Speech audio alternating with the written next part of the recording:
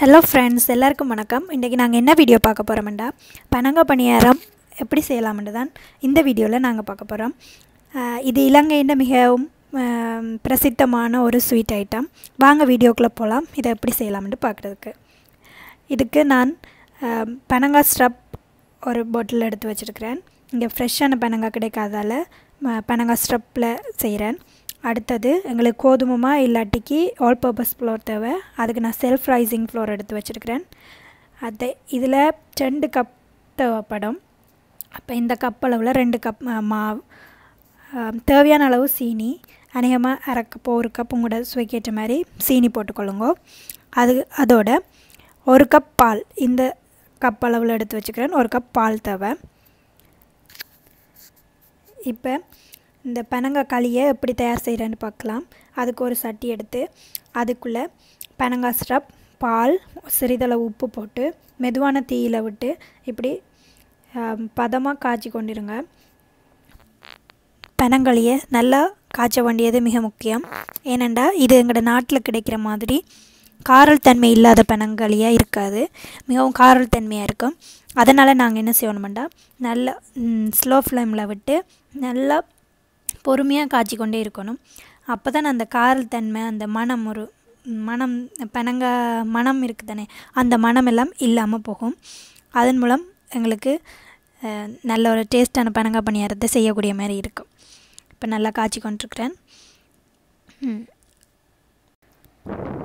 அடிப்பிடிக்காம தொடர்ந்து இப்படி கிளறி விட்டு கொண்டே இருங்க. பிறகு இதில் எடுத்து வச்ச சீனியில் சிறிதளவு சீனியை களிக்குள்ளே சேர்த்து காய்ச்சுவோம். அப்பையும் காரல் தன்மையின் அளவு குறைவாக இருக்கும். அதனால் அதையும் சேர்த்து காய்ச்சிடும். ஓகே, இப்போ நல்லா சுண்டி காய்ச்சி பட்டுட்டு இங்கே களி ரெடி ஆயிட்டுது. இது கொஞ்ச நேரம் ஆறின பிறகு பாத்திரத்தில் இருந்து இன்னொரு பாத்திரத்துக்கு இறக்கி வைக்கிறேன். இறக்கி வச்ச பிறகு நாங்கள் எடுத்து வச்சிருக்கிற சீனி எல்லாத்தையும் ஒன்றாக கலந்து ஒரு கலவையை உருவாக்க போகிறோம். வாங்க பார்க்கலாம் அதை எப்படி செய்கிறதுண்டு.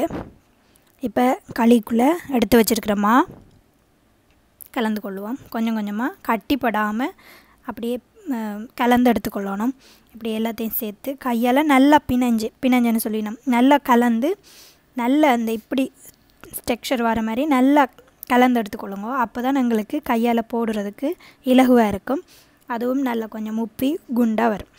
ஓகே, அப்போ இப்படி நல்லா கலந்து எடுத்து வச்சுக்கொள்ளுங்க. இப்படி ஒரு நல்ல பதத்துக்கு வந்தால் தான் நாங்கள் இப்படி கையால் எடுத்து போடும்போது நல்லா இருக்கும். இங்கே இப்போ பலகாரம் செய்கிறதுக்கான கலவை ரெடி ஆயிட்டு, இப்போ ஒரு தாச்சி எடுத்து ஒரு பாத்திரம் எடுத்து அதுக்குள்ளே தேவையான அளவு எண்ணெய் ஊற்றிக்கொள்கிறேன். எண்ணெய் கொதிச்சிட்டான்னு பார்க்குறக்கு யூஸ்வலாக எங்களோட அம்மா பாட்டி எல்லாருமே என்ன செய்வாங்கண்டா இப்படி தாச்சிக்கு மேலே கையை வச்சு சுடுதான்னு பார்ப்பாங்க. அதே மாதிரி வச்சு பார்க்கலாம். இல்லையண்டா மாவின் அளவில் ஒரு சின்ன அளவு எடுத்து தாச்சிக்குள்ளே போட்டு பார்த்தீங்கண்டா, இந்த பாத்திரத்துக்குள்ளே போட்டு பார்த்தீங்கண்டா பொரிஞ்சு மேலே வரும். அப்படி என்றாலும் இப்போ எண்ணெய் சூடாயிட்டு இனி நாங்கள் பலகாரத்தை போட்டு எடுத்துட வேண்டியதான். இப்போ தயார் செய்து வச்சுருக்கிற கலவையை எடுத்து சட்டிக்குள்ளே போடுவோம். இப்போ போடும்போது 4 விரலுக்கு நடுவில் மாவை வச்சு பெருவிரலால் அமர்த்தி இப்படி சின்ன சின்ன உருண்டைகளாக வர மாதிரி போட்டுக்கொள்ளுங்க. இப்படி 4 விரலுக்கு நடுவில் வச்சு சின்ன சின்ன உருண்டையாக வர மாதிரி எண்ணெய்க்குள்ளே போட்டுக்கொள்ளுங்க. அப்படின்டா ஒழுங்கான வடிவம் எங்களுக்கு panangaipaniyaramத்தில் கிடைக்கும். இப்போ இது ரெடி ஆகி கொண்டிருக்குது. இன்னும் கொஞ்சம் நேரத்தில் எங்களுக்கு சுவையான panangaipaniyaram ரெடி ஆயிரும்.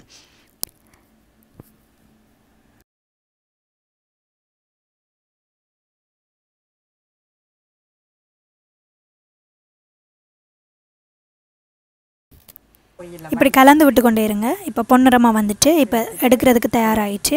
இப்போ நல்லா எண்ணெயை வடித்து எடுத்து ஒரு பாத்திரத்துக்குள்ளே மாற்றி வச்சுக்கொள்ளுங்க. பாருங்கள் எவ்வளோ கோல்டன் ப்ரௌனாக வருதுண்டு.